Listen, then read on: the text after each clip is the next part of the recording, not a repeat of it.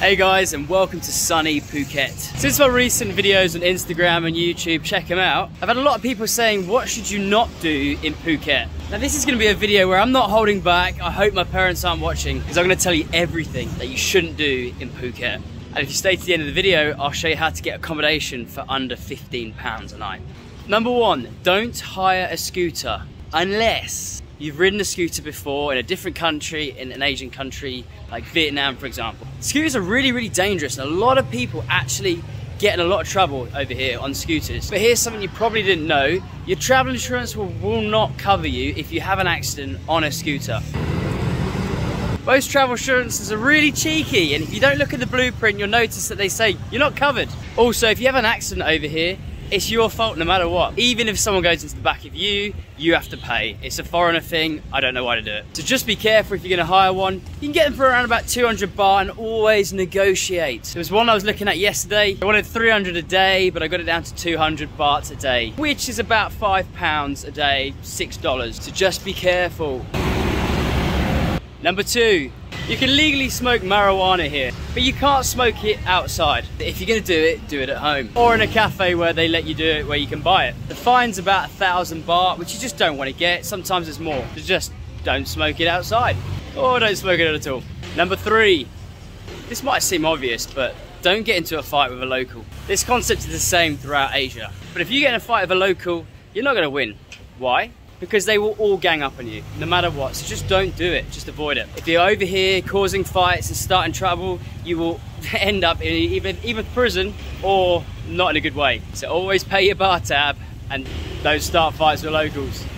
Number four, if you're gonna try mushroom shakes over here, do them not at a place where there's a lot of people. Mushroom shakes are fun and they make you hallucinate and do some crazy stuff, and you really don't want to be in a busy place like a nightclub or a big pub when you do them. Or if you do, make sure you go home straight after, otherwise you might find yourself really embarrassing yourself, throwing up and doing stuff that you just don't want to do. Number five, never buy anything from the first price. Almost everything in Phuket is negotiable, except for in the 7-Eleven and pharmacy and stuff like that. But any market, even massages, are actually negotiable. Drinks aren't at a bar, but even scooters. Of course, restaurants aren't, unless they're street food. Sometimes it is. But there's no harm in asking. You can always ask to see if you can get the price down, and you'd be surprised. So never take the first price and always negotiate. And number six, don't try street food unless you've been drinking your Yakult. What's Yakult? You probably know what Yakult is. They're those little bottles you can get, and they are like a vaccine against the bacteria you get over here in the water. And this brings me on to the same one, which is don't drink the water. That should be more likely number six. Don't drink the water, especially when you brush your teeth. The water's it's full of bacteria. So when you brush your teeth, just put the toothpaste onto the brush. Don't put it under the water. It's hard because it's normally a habit that most people do, but you can't put that water in your mouth. And if you're in the shower and you've got your mouth open, same concept. So with the street food side of it, unless you've got the immunity, you probably will be sick. But if you drink Yakults before you go, at least 7 days, that normally does help. I met a lady here who's been drinking Yakults for 2 years and she's never been sick, and she's been here for 2 years, I think she said. So that wraps up the main reasons, that wraps up the things you should not do in Phuket. Now let me show you how to get cheap accommodation. Hey, this is my place. Now it's pretty close to town, it's only a 10-minute walk, but you can get a scooter. And this place only costs £14 a night, which is about $17 a night. If I can find my key, voila. So this place, see, I've got my Japanese book because I'm studying Japanese. Oh, she's brought me some new towels, what a legend. This place is only $17 or £14. It's got everything you need, including a balcony.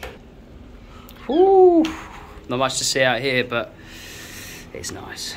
So if you've got this far, I travel the world and I do this stuff all the time, so I know how to find really, really cheap deals, because I prefer to stay in a place for a little bit longer. So like 2 weeks in one place, then I'll move on to the next city or the next place where I want to do something. So for a place like this, I think it's pretty good. I mean, most places over here are very expensive. I met someone yesterday who's paying £80 a night, and it's pretty much the border the same sort of thing. So get a pen and paper ready, write this down, and please subscribe if you've got this far, because this will save you a ton of money if you're traveling as well. Go onto Google, and when you're in the location in Phuket, for example, type in Phuket Hotel.